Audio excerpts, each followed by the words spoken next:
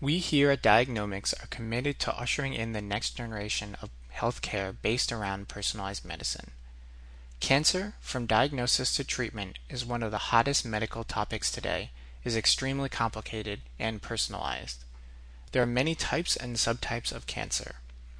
Rarely are patients similar in symptoms, progression, and response to treatment even with the same type of cancer. With next-generation sequencing and emerging research, we hope to bring a personalized approach to diagnosis and treatment. To that effect, we will give you a glimpse of our Cancer Genome Annotation System, or CAS for short. This system is based upon individual genetic information from paired healthy and cancerous tissue. Keep in mind that our approach is based on sequencing data and thus can take advantage of future research. For more information on us, what we do and offer, as well as what's in the future, visit our website. Recent advances in genome technology and the ensuing outpouring of genomic information related to cancer have accelerated the convergence of discovery science and clinical medicine. Successful examples of translating cancer genomics into therapeutics and diagnostics reinforce its potential to make personalized cancer medicine possible. Along with the research comes the journal articles as well as the mass media. In the past, new research has always brought promise to current problems plaguing mankind. Here, a recent focus on translational science broadens our perspective from bench to bedside. Diagnomics is working to make personalized cancer medicine a reality. The most significant impact of next-generation sequencing on cancer genomics has been the ability to resequence and compare matched tumor and normal genomes of a single patient. Briefly, our Cancer Genome Annotation System is a versatile suite of web-based bioinformatics tools that can automatically process sequencing data from both normal and cancer samples of the same patient. The process starts with samples from both normal and cancer tissues. After extracting DNA and performing massively parallel sequencing, data is assembled, aligned, and analyzed to identify genetic variation present in the cancer tissue. The analysis provides valuable information for cancer researchers and may provide guidance to physicians in applying personalized treatment to the patient. CAS is similar to our first tool, the Personal Genome Annotation System. It is also web-based, and the following will be a brief overview. The main page shows the two samples and forensic quality control. Briefly, this is a check of variance against a reference genome that compares the two samples to ensure data quality. The loss of heterozygosity analysis finds blocks of LOH in both samples, which can also serve as a quality check. This is due to the fact that cancers generally cause a loss of regions of chromosomes.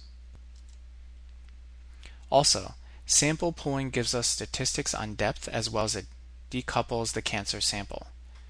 Any cancer sample is actually a mixture of healthy and cancerous tissues, which makes analysis difficult.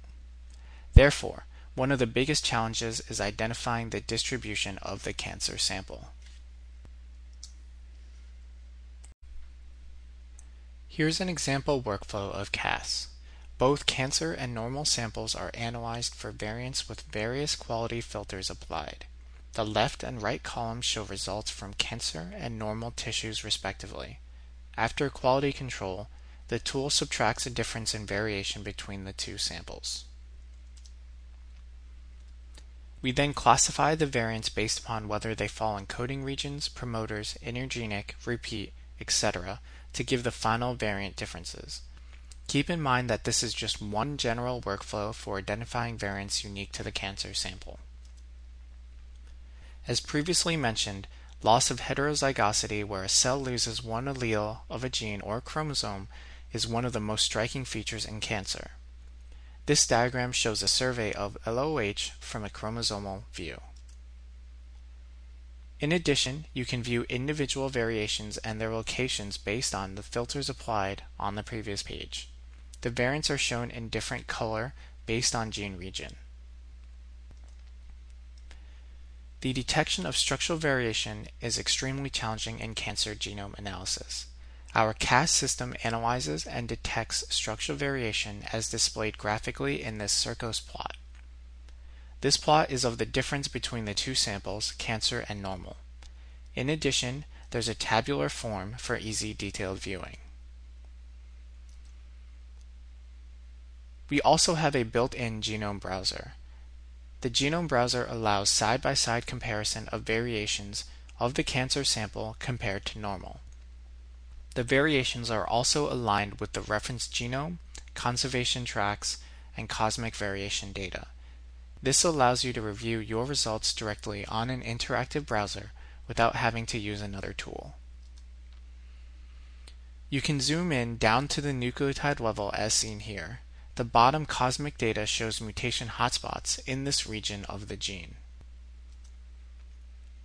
A common step after determining a list of variations in genes unique to the cancer sample is to map these genes to known pathways. This allows us to determine the genes and corresponding pathways that are affected. The information obtained from pathway analysis can provide characteristic information for treatment and prognosis. CAS also shows you your results graphically. This is similar to the KEGG database view where genes affected by variants are highlighted. You can also view the individual mutations at a glance, in particular the amino acid changes for these non-synonymous mutations. More information is available simply by clicking the particular variant of interest.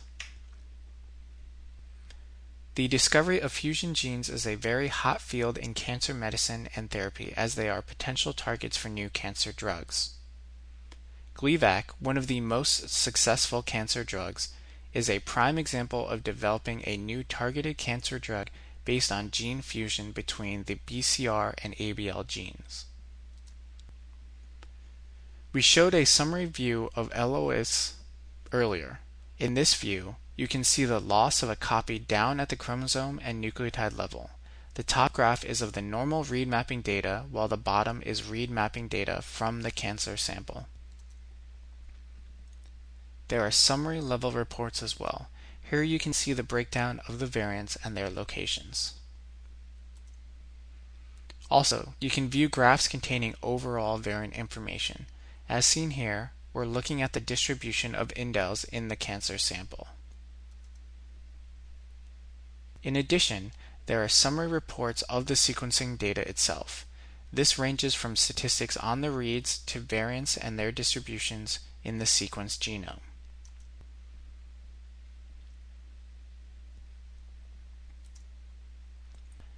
Zooming in, we can view the detailed information about a given variant. Here you can see the basic, sequencing call, amino acid, and disease information. This information is readily accessed either through the tables or physical map views. Keep in mind that our framework is next-generation sequencing. Our first tool, the Personal Genome Annotation system, allows us to analyze an individual's genetic information and is continuously updated with new research findings. This allows us to build upon our Personal Genome Annotation system to readily prototype new tools such as CAS and stay cutting edge. Diagnomics is focused on providing personalized medicine solutions based upon individual genomes. The information you can extract from our CAS system can be applied to many cancer applications such as personalized cancer diagnosis and treatment. Please visit our Personalized Cancer Medicine website to explore exciting new discoveries and research of next-generation cancer medicine. In short, our mission at Diagnomics is to usher in next-generation healthcare based around personalized medicine. This requires coordination of research, physicians, and services. We are working to make this a reality based around an individual's personal genome. The Genome Annotation system does not provide medical advice, diagnosis, or treatment. Analysis and reports provided by Diagnomics are for informational purposes only and are subject to change. Consult your physician if you have questions regarding any medical condition. The results and analysis presented here have not been cleared or approved by the FDA or similar government institutions. Thank you for watching a glimpse of our cancer annotation system.